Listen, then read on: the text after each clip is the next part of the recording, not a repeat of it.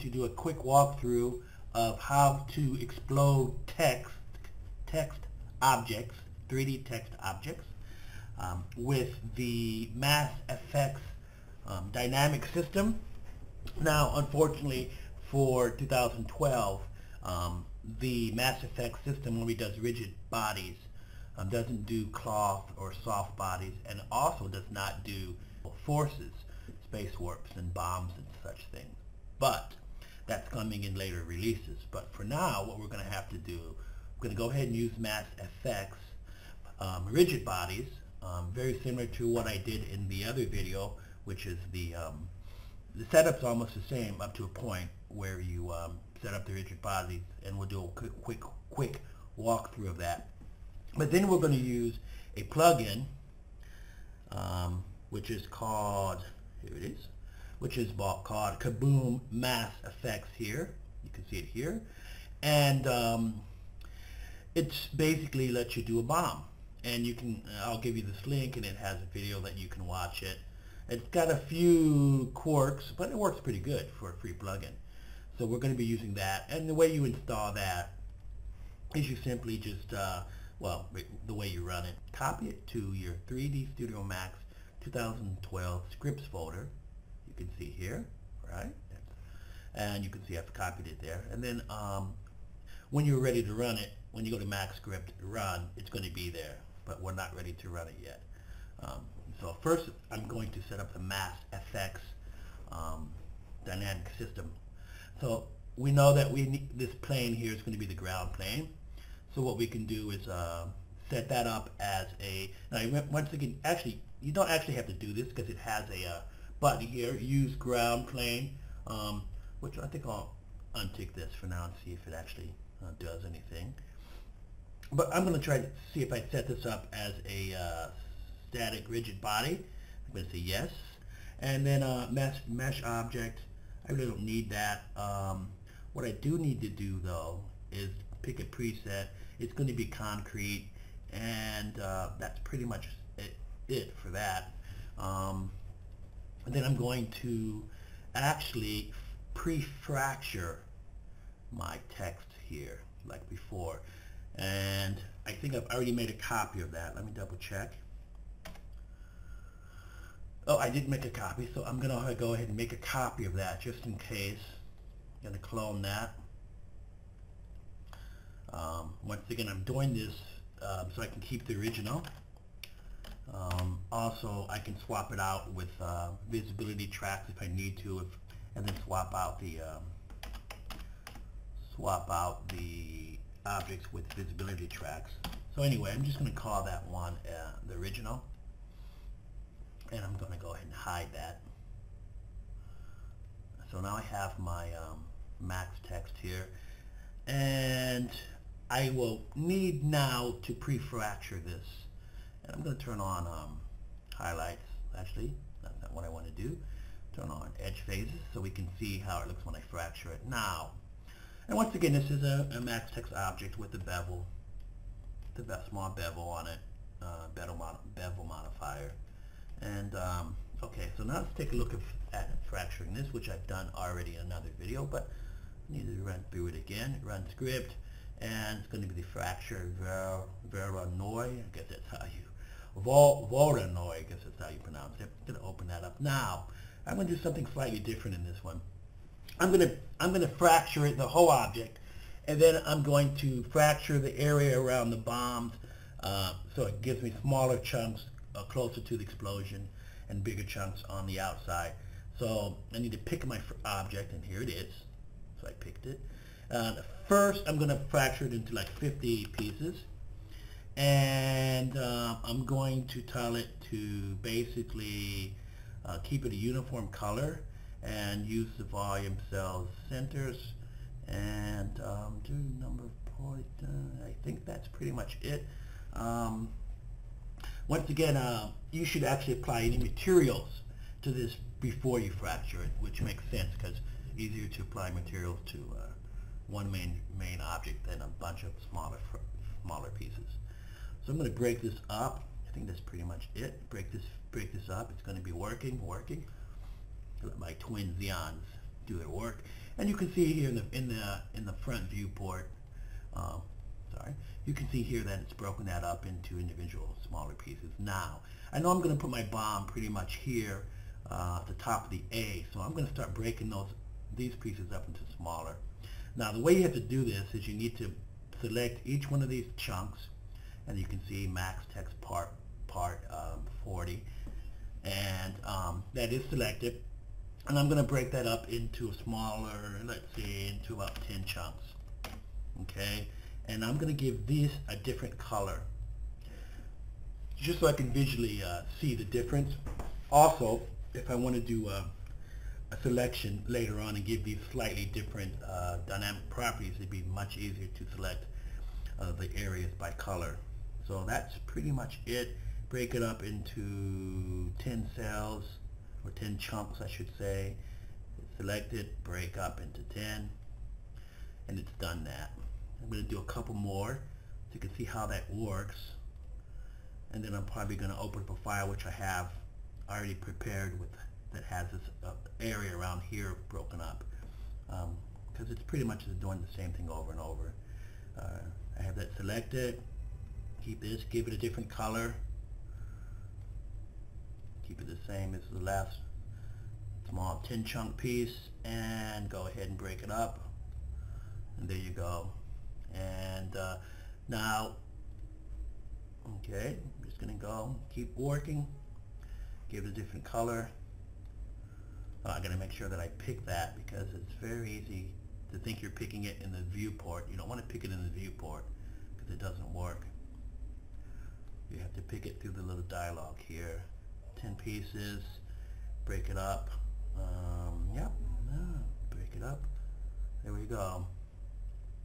And of course, it's going to be radiated out to this other area too. So I'll do a couple of these. See, you got to be careful that you don't do that, because that's not going to help you.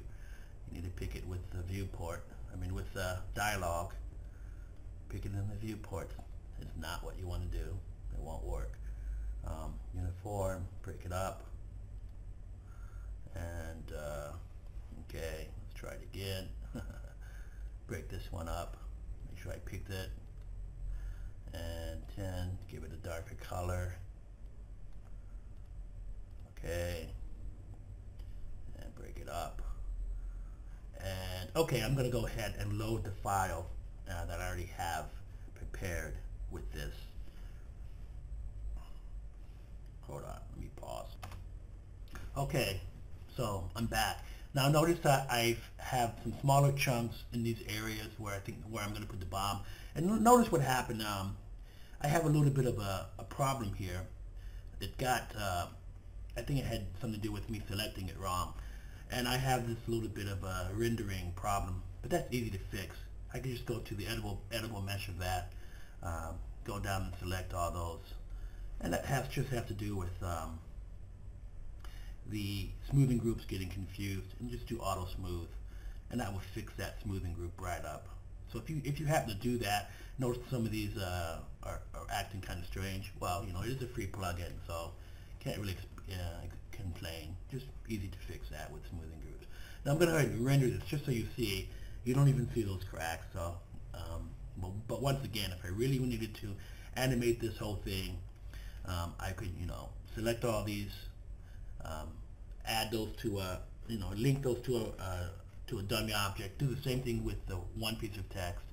Animate the dummy object, and then, of course, when I need to swap them out, I could swap them out right before the simulation takes place. But okay, so what's next? Now that I have these fractured, I can go ahead and select these, make sure I only have those objects selected, not the plane. Easy to select, easy to check by hitting the H key. You can see I have all my little pieces broken up, selected. Now I need to actually assign these as a dynamic rigid body. Okay. Now I need to fix the collision groups, or the collision settings.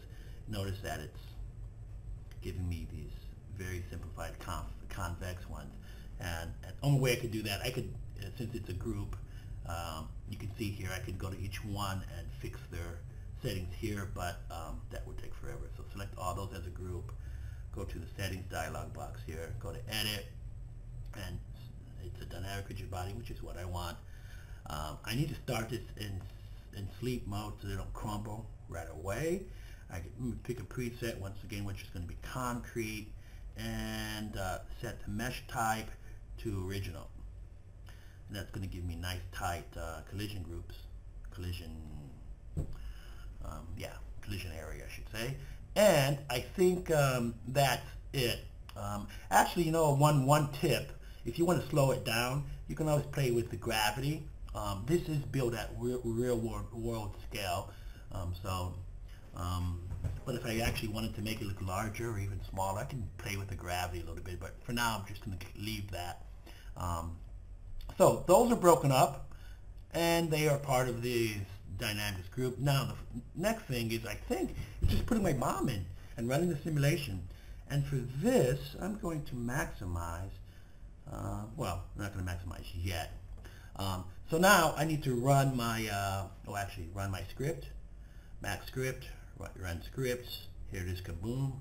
Open that up. Now, first thing I need to do is select, make a selection set of my actual dynamic pieces, and say that's going to be in my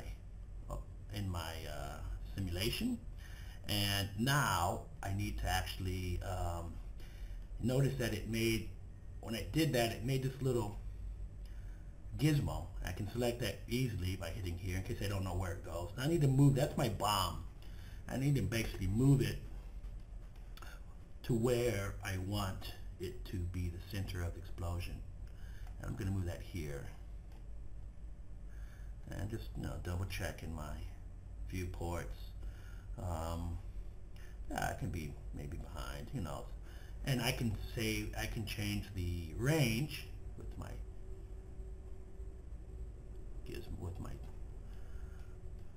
dialog box, and doesn't have to be perfect. I noticed that sometimes if it's like below, like if I did it here, some of these chunks get kind of stuck in the air.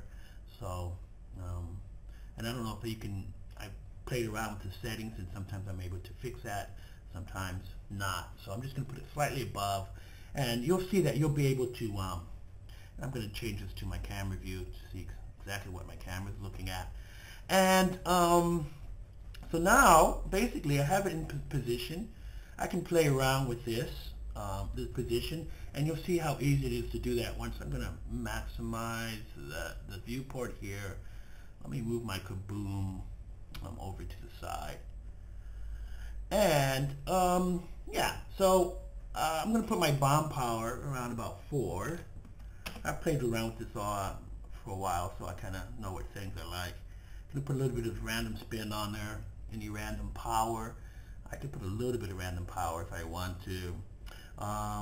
And at this point, you actually run the simulation, everything from here. This is going to activate my my sim tools up here.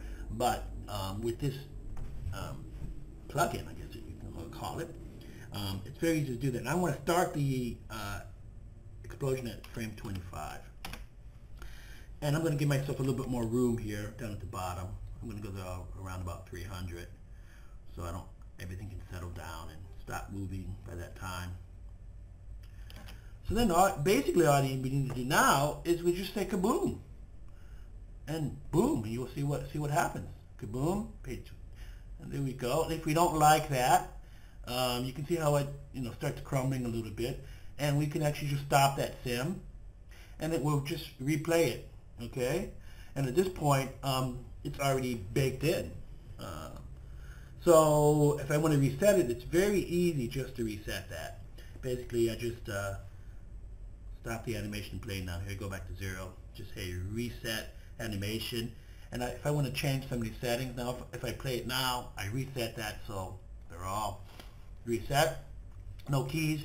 Give myself a little bit more. Let's just say if I increase the size of this bomb, so it starts affecting a little bit. If I want, I can go to my orthographic views and just to see where it's at, could have it a little bit behind so they kind of come out towards us a little bit. And let's see how it looks now. And maybe, yeah, let's see what happens. And then see if that looks any better. Not bad. I kind of like that. The X gets a little bit cracked. So yeah, I mean, you can play around with this all day. But what I've noticed is you don't want to do this.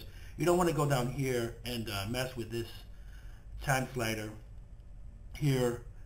You see it kind of gets, the simulation kind of gets confused because you're playing with the two different systems. You see that? So if you happen to go down here by accident and just hit these playback controls, just go ahead and hit reset.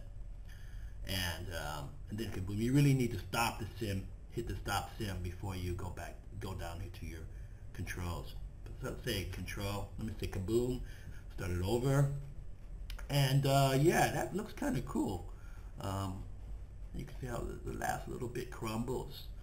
And that's it. And then if I like that, then I just hit stop sim, and now I have it in my simulation. Kind of like that. But let me do one more and maybe see what happens if I bring down the power of this. Let's reset that. Hit KaBoom.